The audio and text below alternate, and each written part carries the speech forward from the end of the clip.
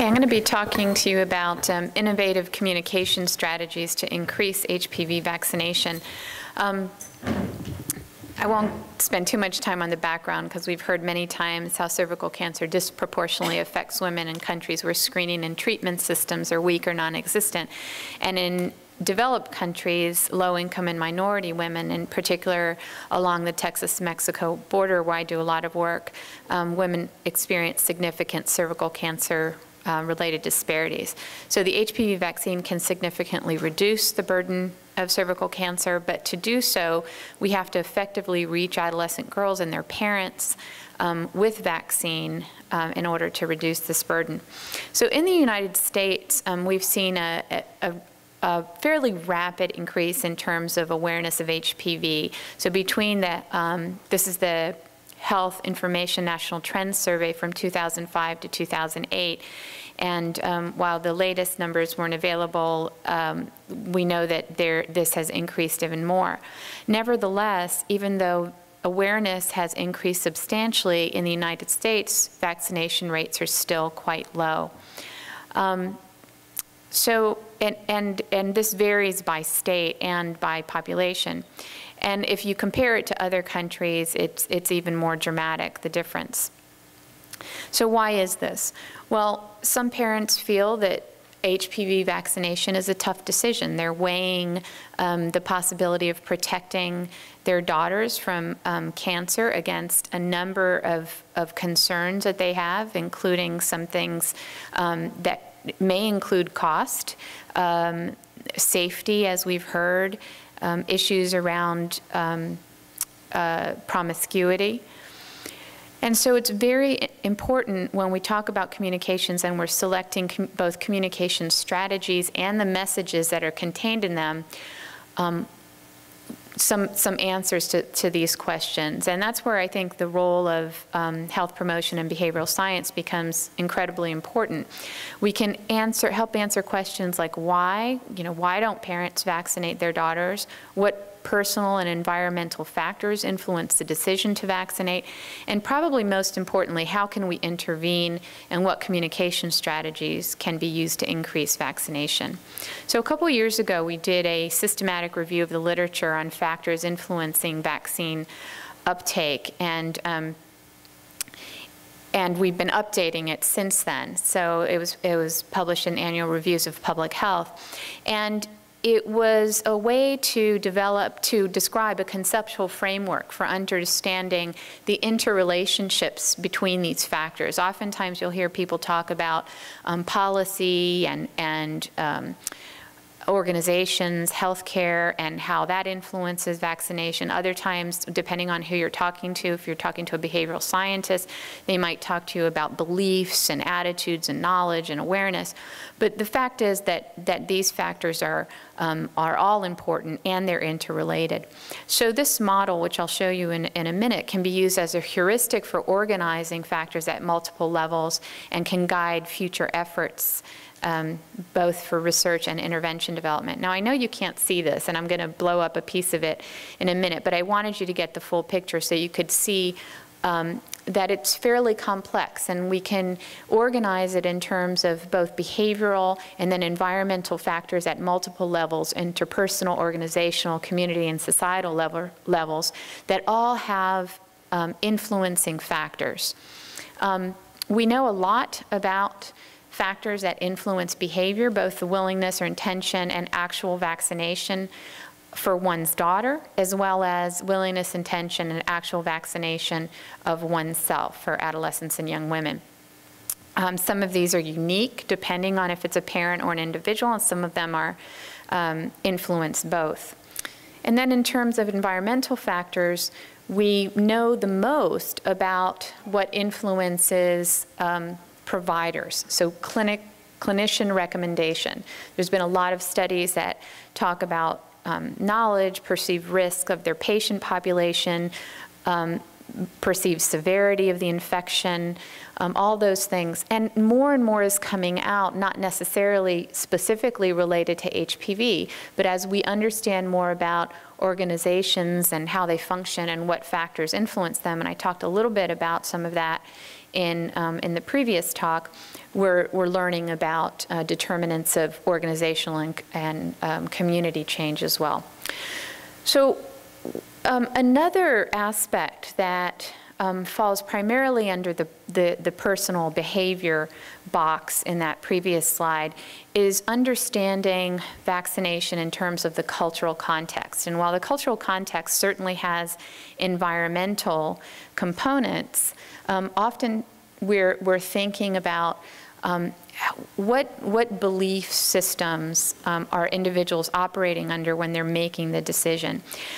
There's some studies that indicate that while theoretical models of behavior are consistent across populations, that perhaps the measurement, the operationalization, there we go, of constructs can differ depending on who we're talking about. So for example, intention is one of those, the intention to get the vaccine. There's studies that show that intention is different.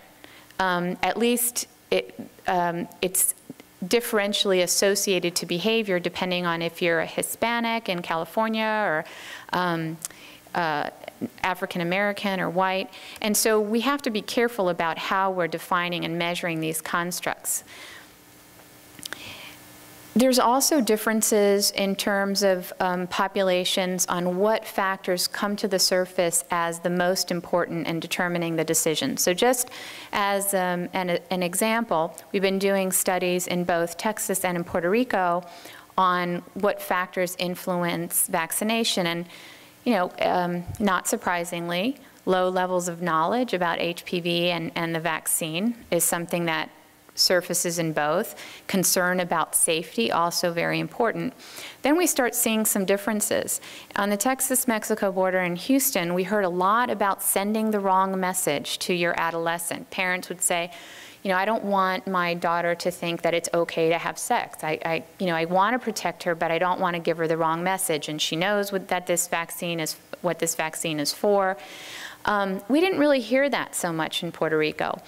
There was also low level of perceived norms. So in Texas, there wasn't a lot of thought that other people like me are vaccinating their daughters.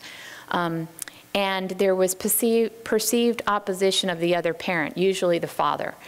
In Puerto Rico, we heard some other things, including confusion between the H1N1 vaccine and HPV vaccine, distrust that the vaccine wasn't really needed. Eduardo spoke a little bit about this, some of the arguments that have to do with the influence of sort of the drug companies and money.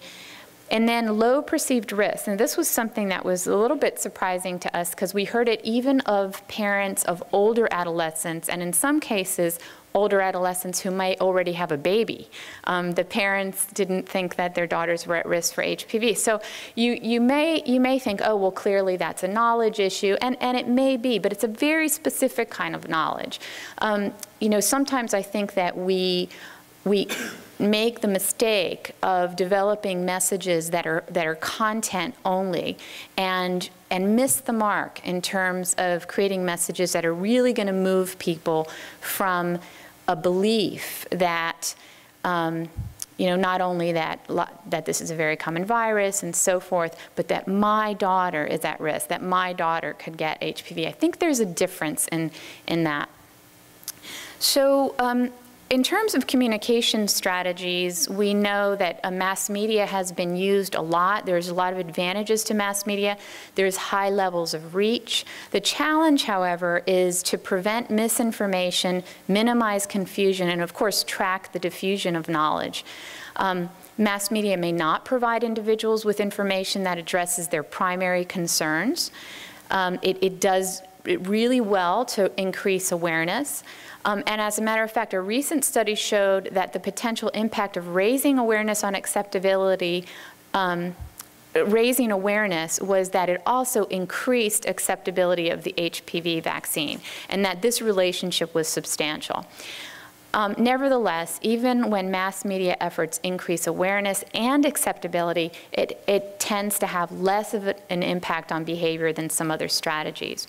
So just an example, And we can attribute, I think, a lot of the increase in awareness to some of the campaigns from the pharmaceutical companies. I wanted to highlight a couple differences in these campaigns.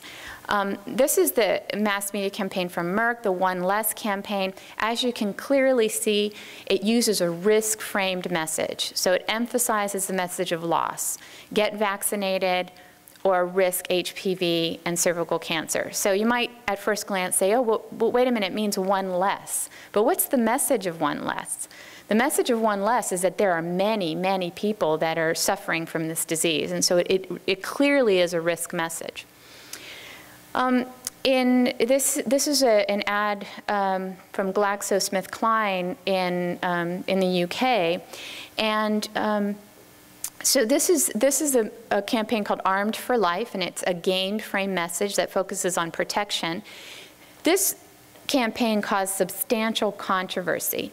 In early 2010, Christina England wrote an article entitled "Cervarix HPV Vaccine Adverts are untrue and should be banned." And according to her and other scientists around the world who sort of chimed in, giving medical consumers the impression that lifelong protection from the possibility of contracting cervical cancer was a lie. And this journalist felt compelled to file a formal complaint with the Advertising Standards Authority. And you can all have different opinions about this, but I think it's a good point, right? If the message that we're trying to give is, yes, get vaccinated, but also keep screening, this is clearly a message that could be misinterpreted. So other communication strategies and also their accompanying challenges include small media and personal group or one-on-one education. Some of the characteristics that differ from these types of strategies from mass media is that in clinical encounters, they can often use a shared decision-making model. So yes, the advice to get vaccinated, answering questions, but really leaving the choice in the hands of the parent. HPV information can be more carefully targeted according to the background, characteristics, age, and literacy level. And these approaches often have lower reach, but a greater potential for change. I just wanted to highlight some of the effective messaging in developing countries. I'm going to go quickly through this because I think we had an excellent discussion about this in a session earlier today. But vaccine demonstration projects in India, Peru, Uganda, Vietnam suggest that communities respond well to messages about cervical cancer vaccine, but not as well to messages about HPV vaccine, but primarily because most community members don't know what HPV is. So there's a vaccine that protects against cervical cancer and which is safe and effective is the type of message that seems to be working. In India, some of the key elements are to disseminate information to address currently low levels of knowledge, develop messages to build on positive perceptions and the community's desire to prevent illness, and using a combination of methods including mass media, local media, and direct communication to increase awareness and influence decisions. In Peru, some of their key elements are to disseminate information broadly about the seriousness of cervical cancer, inform communities that the vaccines have been shown to be safe and effective, and use participatory methods, which often include one-on-one, face-to-face education, as well as mass media to inform girls and parents. So you see that in many of these pilot and the demonstration projects, they're using multiple approaches. I'm going to skip this just as a time. So a couple successful communication interventions. I just wanted to give you some with some details. There's a narrative HPV vaccination intervention aimed at increasing HPV vaccination among college women, included 4 types of vaccine narratives, including a narrative about susceptibility, about self-efficacy to overcome barriers, about safety, and that vaccination prompts regardless of dating status. Because one of the beliefs of some college girls were, well, I'm not in a relationship right now, I don't need to get vaccinated. So the intervention arms used either peer-only, peer expert videos, or expert videos only, and the combined peer expert intervention video increased vaccination compared to the control. Another radio novella intervention that aimed to promote vaccine awareness among Hispanic parents, used culturally targeted messages, and simulated real radio programs to tell a story. And this one was also shown to be effective.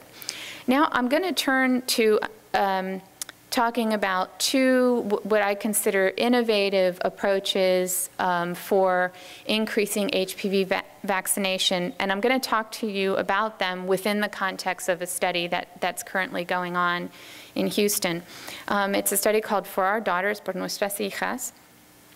And you know, in Texas, in Houston, we have high rates of HPV infection and low rates of screening in Hispanic women. And in fact, along the Texas-Mexico border, we have among the highest rates in the country, still much lower than in developing countries, but nevertheless, it represents a substantial disparity. Low health literacy, language barriers, and low income influence uptake and failure to complete the vaccine. So in our study, we wanted to first identify factors associated with parental decision-making, develop two culturally appropriate interventions to promote HPV vaccination. One, a print photonovela, and the next, a self-directed, tailored iPad application.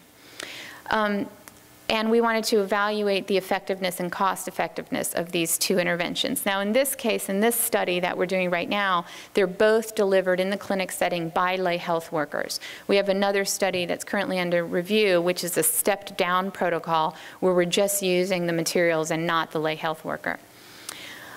So we're recruiting about 1,800 parents. It's a group randomized trial with 30 clinics in the Houston metropolitan area, primarily in low-income areas that serve Hispanics. The requirement is that the clinic has to have free vaccine available through Vaccines for Children's program, and the individuals could be Spanish or English speaking. Originally, we had wanted to develop educational materials for both parents and daughters. However, because we had some cut in funding, we had to decide, and we focused on parents. So one of the intervention arms, as I mentioned, is photonovellas or photonovels. These interventions present information, these materials present information about a disease or illness in an engaging way that's interesting to the reader. And you'll see some pictures of this, but by using small amounts of text and pictures, you can tell a story that presents ideas in a realistic way, and that's easy for low literacy audiences. And typically, the stories follow characters as they make decisions, they overcome barriers, and they access services and show how their lives are improved after accessing their services. From behavioral science, a theoretical model from social cognitive theory called modeling, a theoretical construct called modeling, is used to increase self-efficacy, so the belief that I can actually do this. Outcome expectations, the belief that if I do this, if I get my daughter vaccinated, then this positive outcome will occur, she'll be protected. And then reinforcement beliefs. So why use photonovels? People remember stories better than sets of facts. Stories build self-confidence. They reinforce cultural values and norms to promote healthy behaviors. And they can be used in creative ways to motivate and empower people regardless of age or reading ability. So in this particular intervention, we're not just handing people the photonovellas. We're using this method called Teach with Stories method. It was developed by Susan Auger, and essentially it is using the photonovel to tell the story. Participants volunteer to be characters in the photonovel together with the lay health worker. They can read it together like parts of a play. Teaching points and health issues are embedded in the stories, and they give the facilitator natural openings and cues to stop and discuss.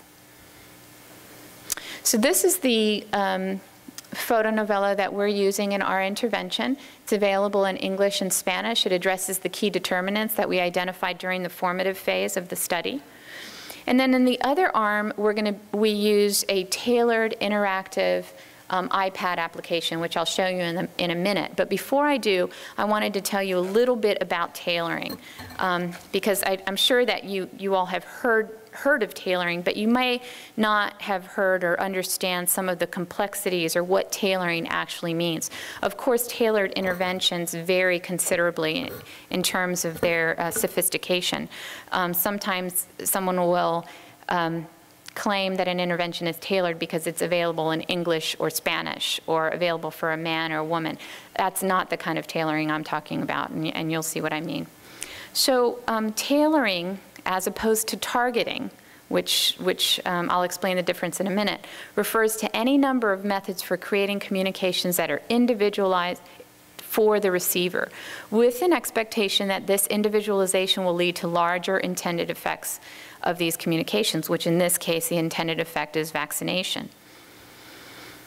So health communications have often been grouped in 3 distinct categories: mass communication, in which relatively large, undifferentiated audiences receive identical messages; targeted communication, in which separate audience segments, often identified by demographic categories, benefit from a shared message; and tailored communication that produces a message matched to the needs and preferences of the individual. However, this sort of broad categorization obscures the more useful idea that individualizing health communication involves 2 linked processes, and these are segmentation and customization, and that each of these varies continuously. So segmentation is the degree to which the audience is divided into increasingly more defined groups.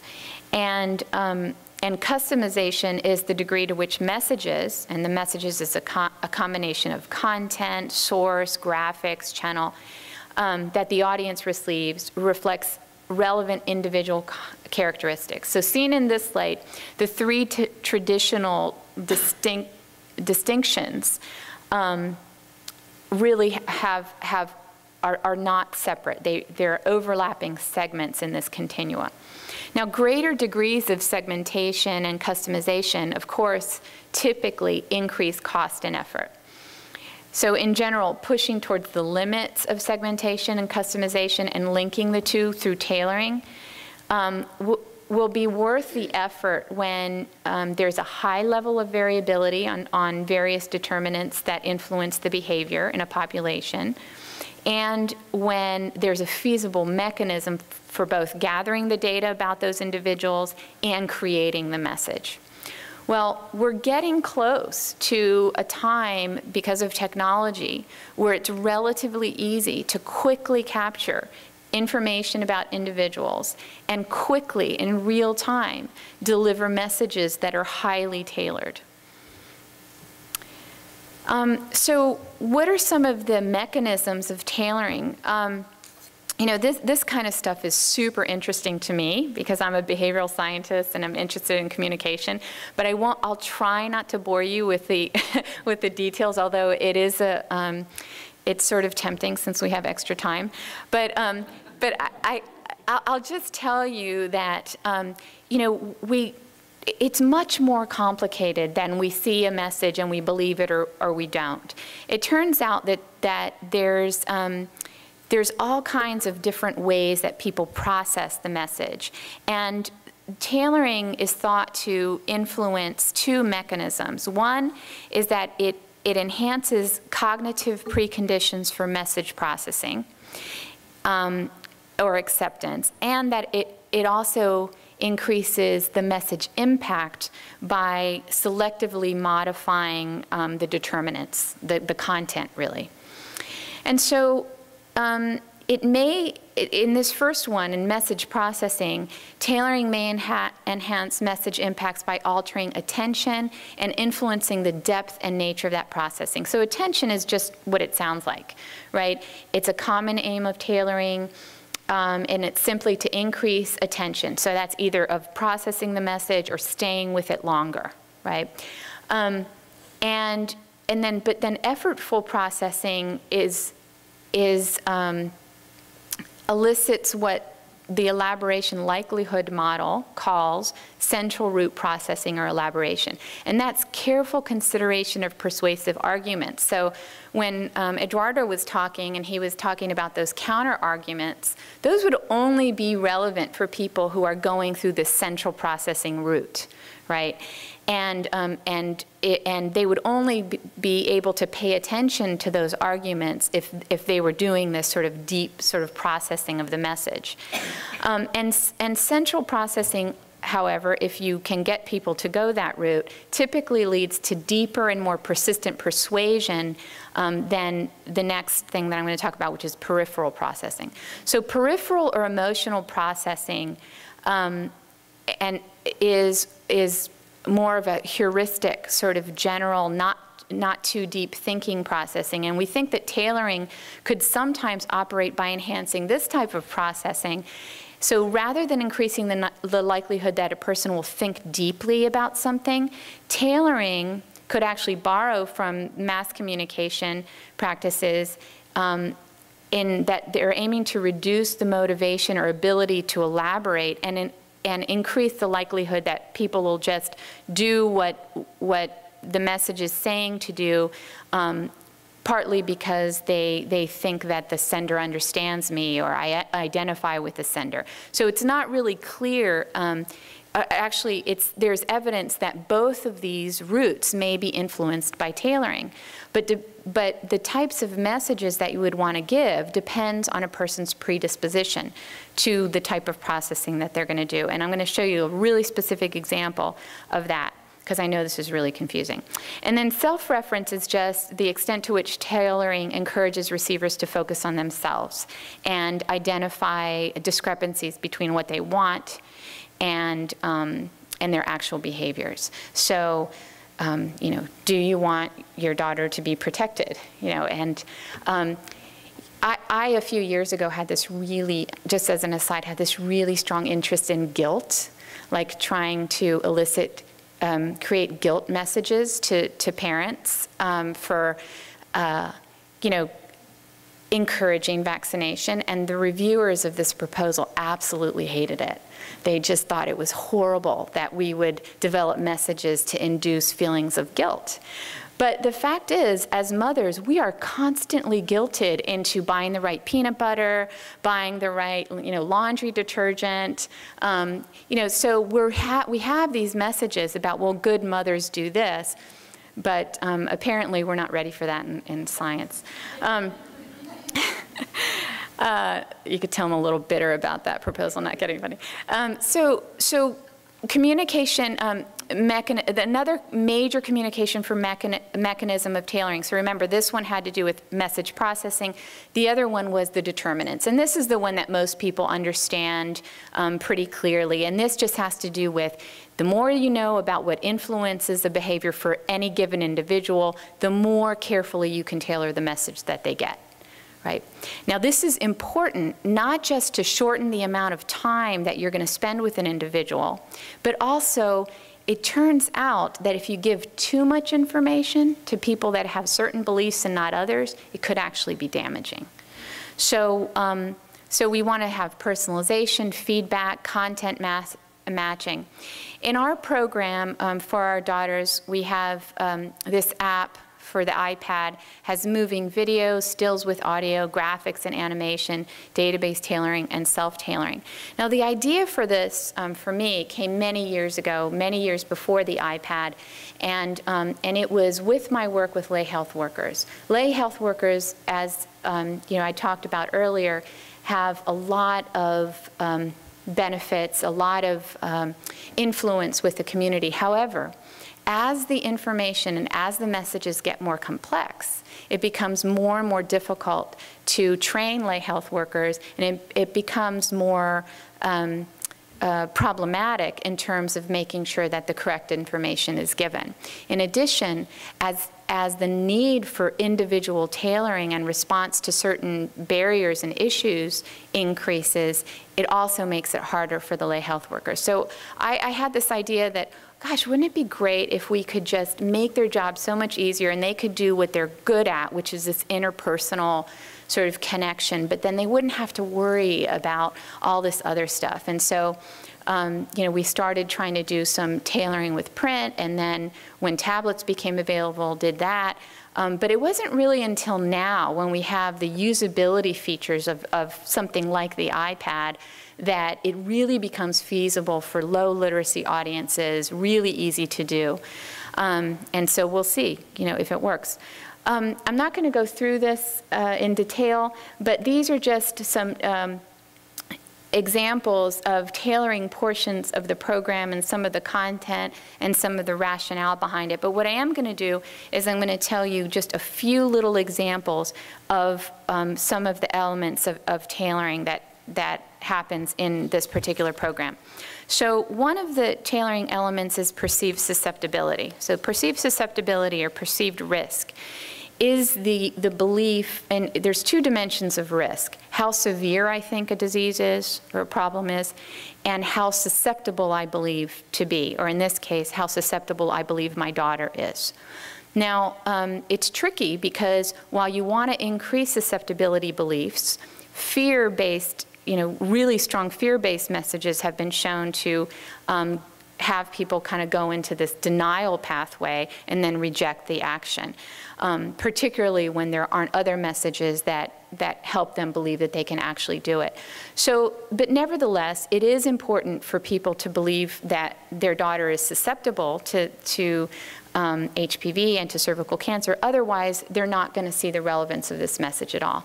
So that's one way that this program is tailored, is looking at perceived susceptibility. So they're asked, do you think that your daughter could get HPV at some point in her life?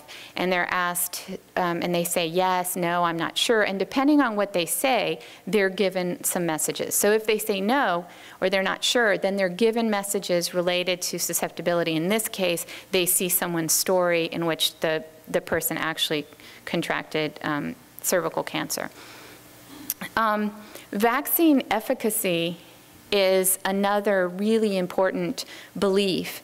And whether or not somebody believes that the vaccine is efficacious determines whether or not we want to give them a lot more information about barriers. So it turns out that if somebody believes that the vaccine could actually be effective in preventing HPV and cervical cancer, they don't want to hear about all of the possible barriers that there could be.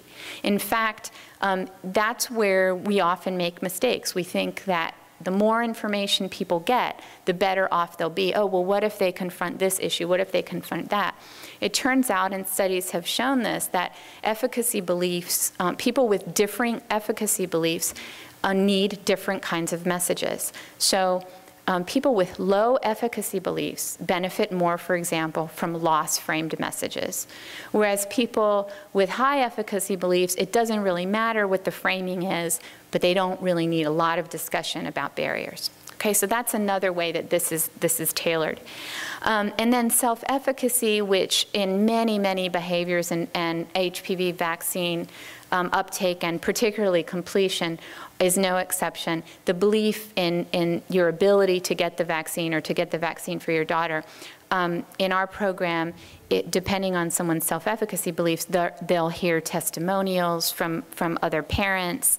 A program like this is really useful in capitalizing on those theoretical methods that we know influence self-efficacy. So that includes vicarious reinforcement, modeling, verbal persuasion. These are all things that can be embedded in this program. So just to sort of wrap up, we're doing a group randomized trial where we're looking at, and it's clinics. Clinics are randomized to one of three conditions. Both of the intervention groups have lay health workers, but one is the lay health worker with the photonovella and the other is the lay health worker with a tailored intervention. We're interested and waiting to hear. They told me that they would They would let us know by November, so I was hoping to be able to report whether we got this next study. But essentially, we want to do a step-down intervention where we're taking the lay health worker out. And so we're just looking at the effectiveness of the materials. Another issue that we're interested in is using text messaging. A lot of people, not only low-income Hispanics in the United States, but many people in developing worlds have access to cell phones. And so text message reminders have been shown to be effective in other vaccines uptake, and so we're going to be testing that here, particularly for completion. And then this, I think, is a really new and interesting area, and it has to do with agency. And it's called linguistic agency assignment.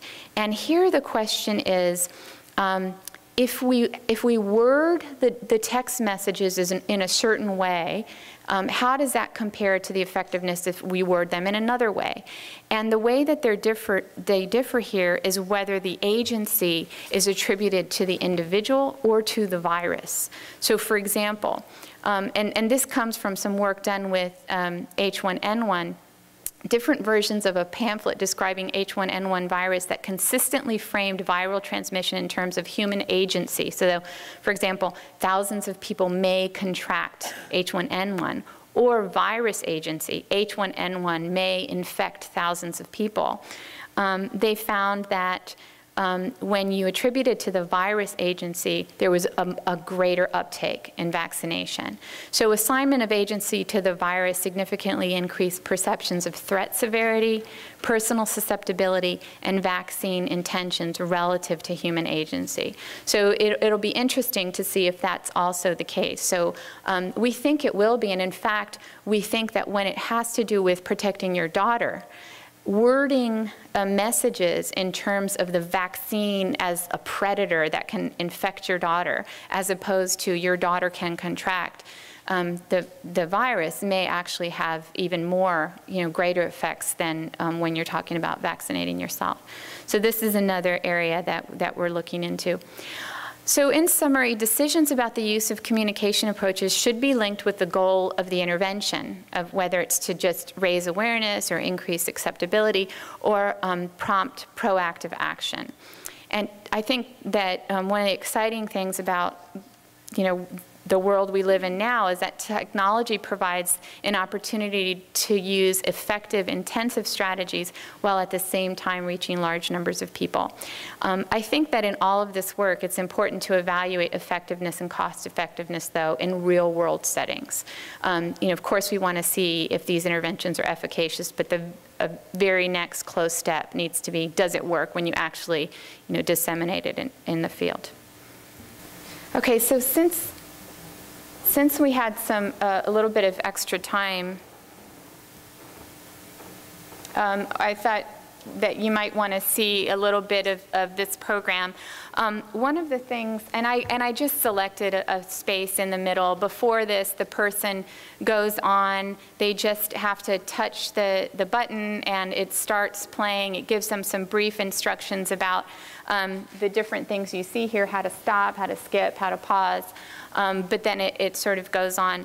I queued it up to this spot because in the populations that we work with, with low-income Latinas, they oftentimes not only don't know what HPV is, but are not really sure what the cervix is or where it is, or cancer is just really, we're not really sure. So,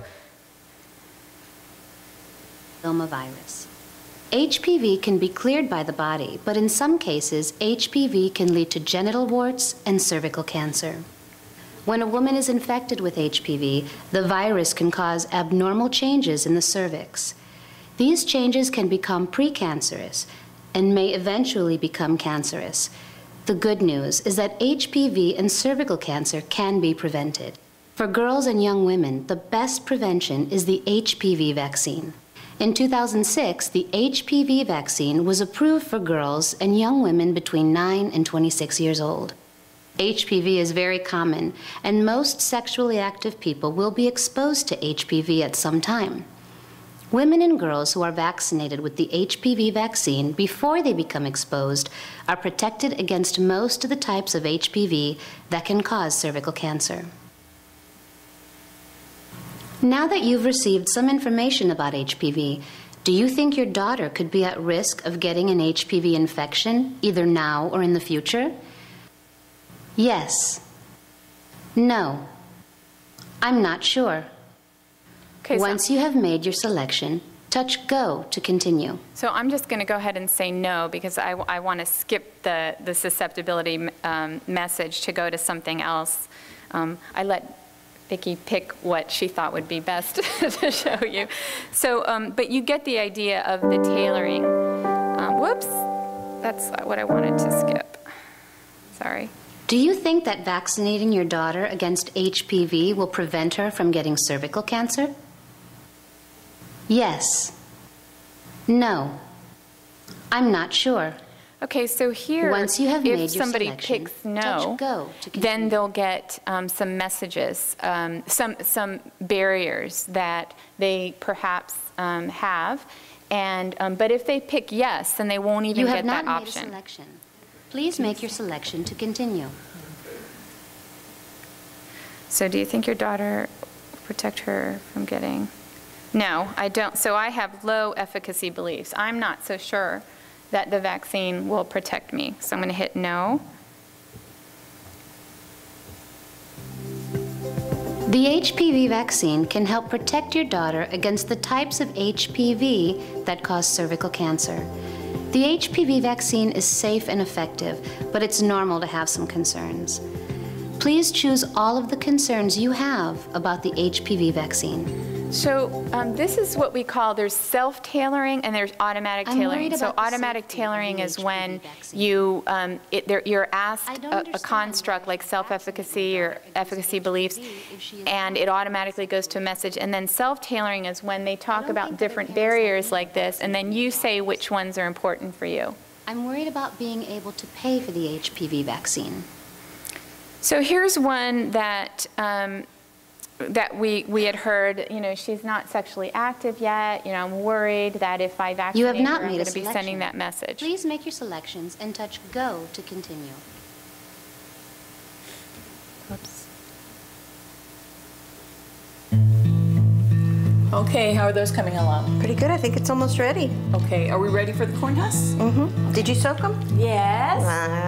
So as you can see, it's like a photo look novella who's kind here. of. Guys, how's it going? Hi. Oh, look at that.